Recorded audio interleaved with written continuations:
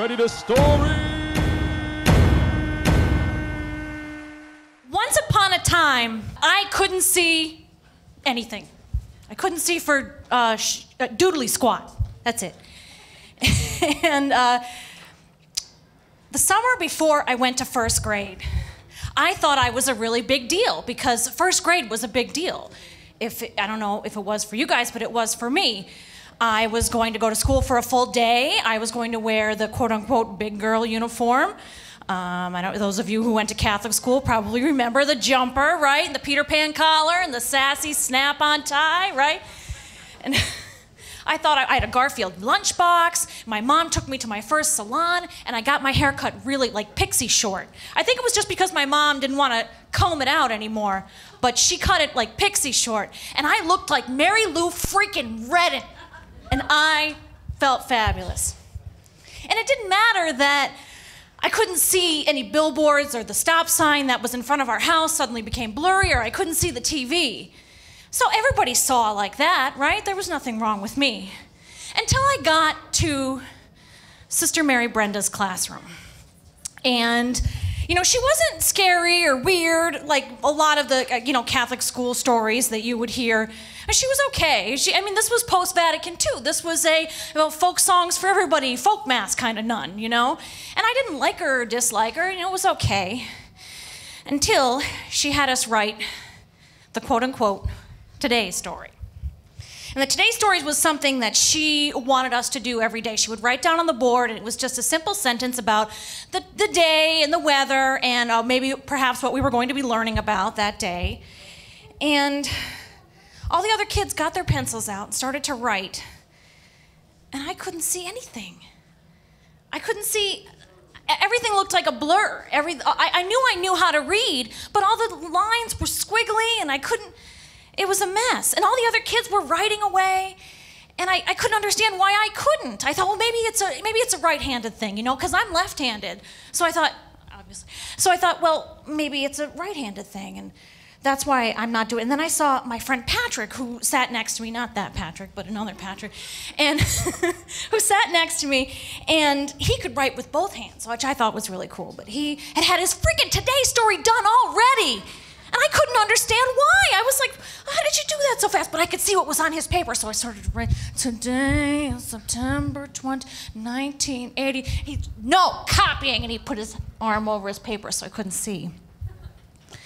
So after a month of this, about similar sneaky tactics, I started to even write, my own Today stories. I'd write, today is October 5th, 1983, it's sunny, and this is dumb.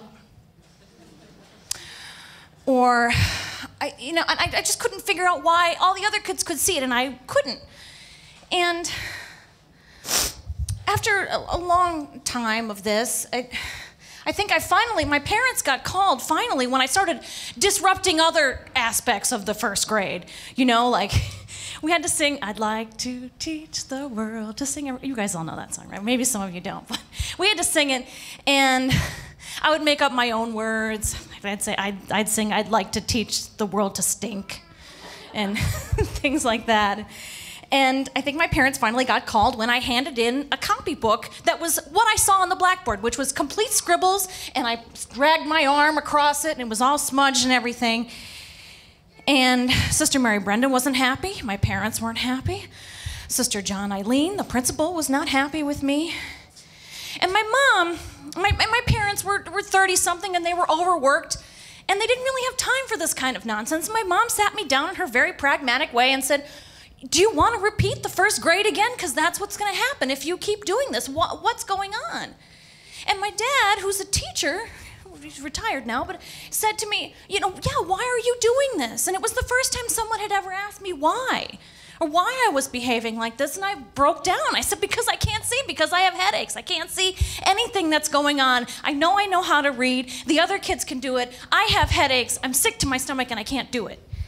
So my parents, out of, I guess, sort of, just to be rather safe than sorry, took me to an eye specialist who thought that my behavioral problems and my headaches and my nausea and my vision problems were maybe it stemmed from something much worse.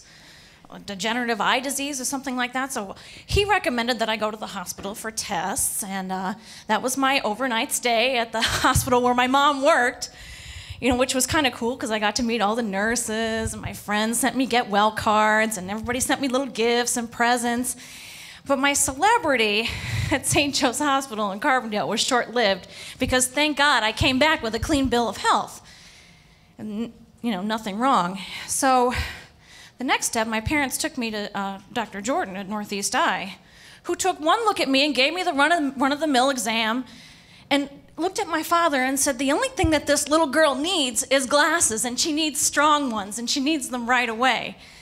So that day, my father and I picked out a really cool pair of Snoopy glasses, and they were pink, they had a little Snoopy on the side.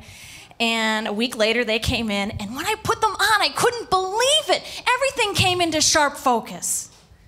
I could see the billboards. I could see the Mifflin Avenue Bridge sign. I could see the men's and ladies' room sign. I wasn't walking into the men's room.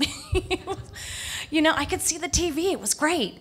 And I remember riding home with my dad and looking up into the sky. It must have been the fall, I guess, because there was a flock of geese up in the sky. And I said, Dad, look at those birds. I've never seen birds like that before.